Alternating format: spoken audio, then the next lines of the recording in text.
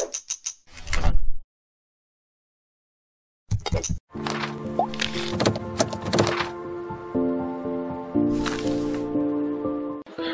guys, it's Fatih, and today I'm gonna talk about my trips to Shumen and Razgrad.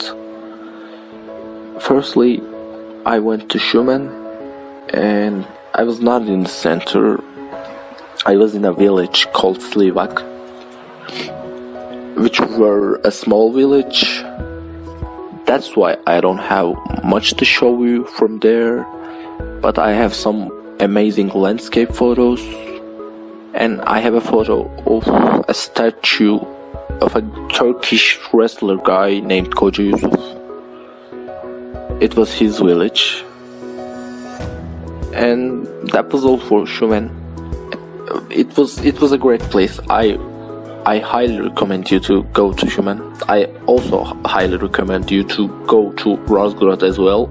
And about Razgrad, it was also a great city, especially historically. There were some ancient stones from 1st, 2nd AC,